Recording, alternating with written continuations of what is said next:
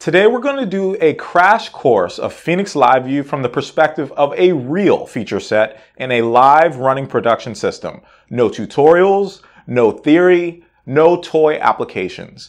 By the end of this video, you're going to have a fill-in-the-blank systematic approach to solving any software problem with Phoenix LiveView. Here's a little background on the application we're going to be breaking down. I live in Jacksonville, Florida, which is in the southeastern corner of the United States.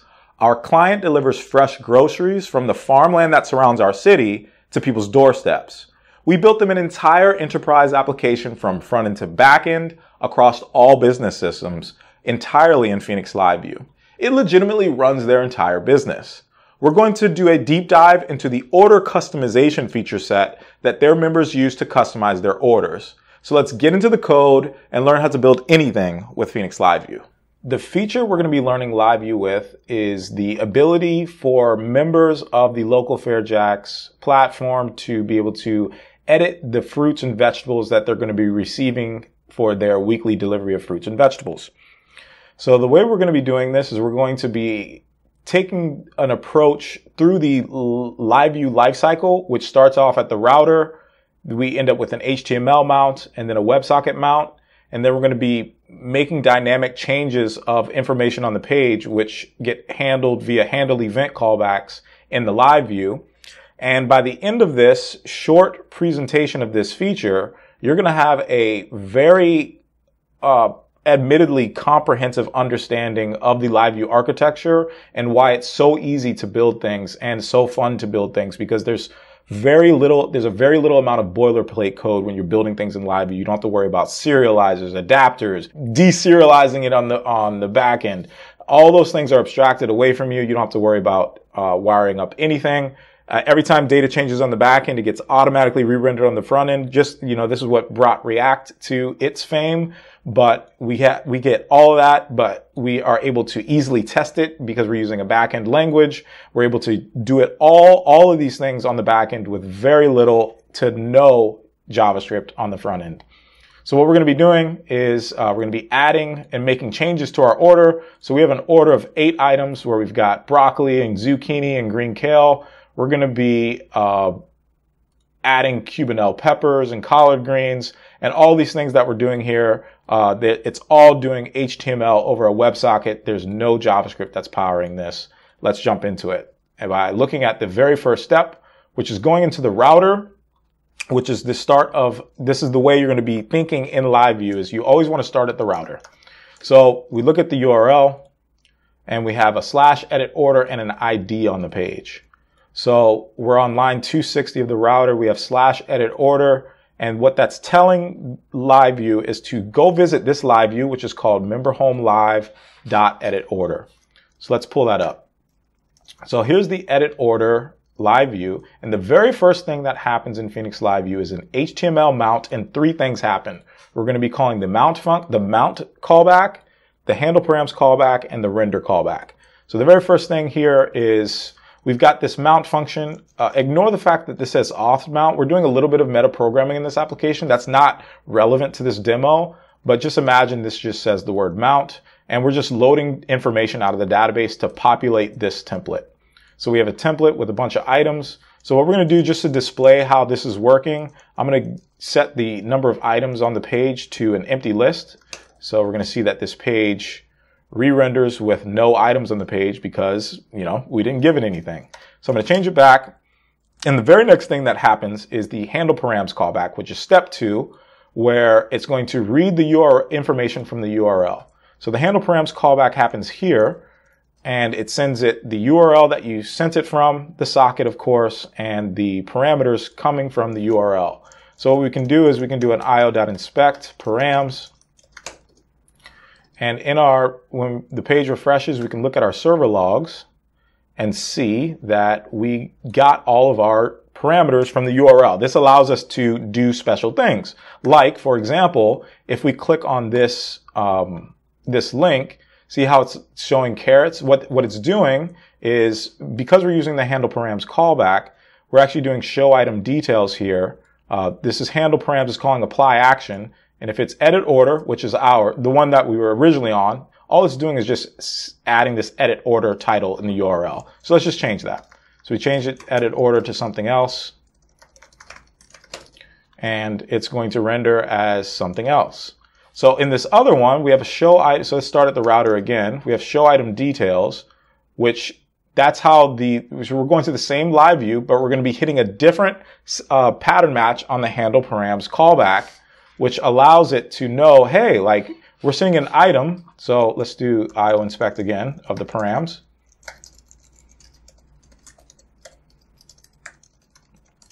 So when we click on this show item details, it's going to hit our router, go to process this URL. It's going to send the ID of the item 967. And what we're going to be doing is we're going to be pulling the item out of the database, and we're going to be supplying it to the live view so it knows to render the price of carrots, how many portions you're going to get, and what is the name of the item, which is carrots, and the picture from the database. So the very first thing that happens is this HTML mount happens, where we call the mount callback, where we're loading our data, handle params, which is loading information from our URL. And then finally, what you're not going to see in our live view is our reference to the render function. So the reason why we don't have an explicit reference to it is because live view has a little bit of magic going on, where when you have a template or live view that lives at /live/member home live edit order, if you have a template of the same name in the same folder, live member home live edit order.html.leex, it will automatically call the render callback on your behalf.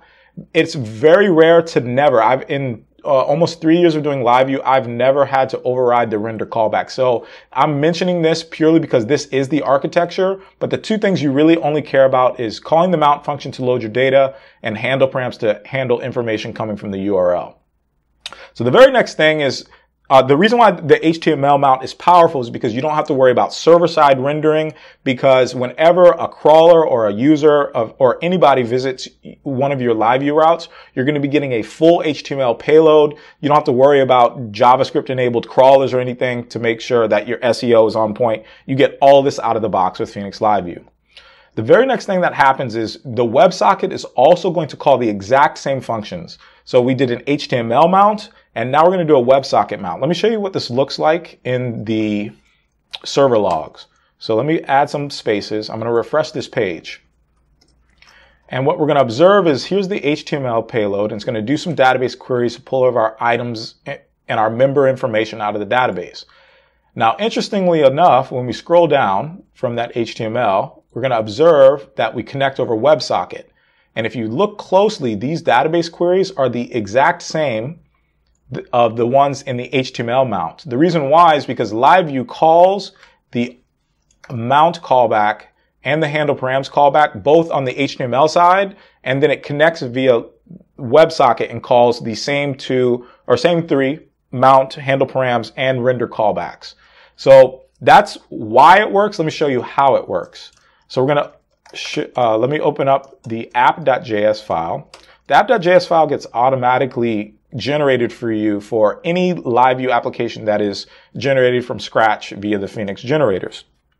So if we look at this, the very bottom of the page, we see that we're initializing a LiveSocket object on the front end, and then we're connecting to it. So what we're going to do is we're going to just disable this to display that LiveView can actually work in a non-JavaScript environment, in the sense that if we refresh this page, we're going to observe that we do the HTML mount, but notably, we did not do the WebSocket mount. So if we actually go to this page and we try and make changes, none of these things are going to work because it requires LiveView to be active. Because we commented out the WebSocket mount, which happens at the bottom of that file with that livesocket.connect, let's actually just bring it back. The page refreshes. We see both mounts happening, right? The HTML mount happening here, edit order. And then we go to the LiveSocket mount, which happens here. And then now all of our things are wired up again because we're now communicating over the WebSocket. So that's the second thing that happens, is the WebSocket mount also calls the same mount function, the same handle params, and the same render callback that happened in the HTML mount. So now it's going to get very interesting because we have a feature set that feels like a spot, feels like a single page application because it's snappy. There's no full HTML reloads. It acts just like as if you had done a React or a Vue.js front end with an API. But we're doing all this with backend Elixir programming. So the way this works is we have form bindings in Phoenix LiveView. So we have these things that intercept JavaScript events like the Phoenix change form binding, the Phoenix submit form binding. So what we're going to look at specifically is this add button. And we're going to observe how we make changes for an already mounted WebSocket LiveView. So let's go to the template, edit order.html. Here on line 93, I'm rendering the add button. So we're going to open up the item view. Let's pull that up. So when we go to render add button, there's a little bit of business logic here where, hey, show that the thing is out of stock. That's not relevant to this demo. What we care about are these form bindings, which is Phoenix click, Phoenix value. What this does is when you click on that button, when you click on the add button, it's going to trigger an event called add item. And over the live WebSocket, it's going to send an event called add item, and you're going to be handling that on the back end. So it's going to be sending two pieces of information, which we send with the Phoenix value form binding. So we're going to hit add item, and we're going to be sending it an ID, and we're going to be sending it a type. So let's look at that on the back end. So the back end code, here's the handle event for add item. And remember the Phoenix binding on Phoenix click, it targets add item, and then Phoenix value ID. So it sends it an ID, Phoenix value type. Remember that was here, value ID, value type. We send that to the add item event. And that takes us into the next layer, which is the context layer. So the context layer is effectively just an Elixir paradigm for being able to load and save data out of your database. So the very first thing here is we have an inventory context. Let's open that up.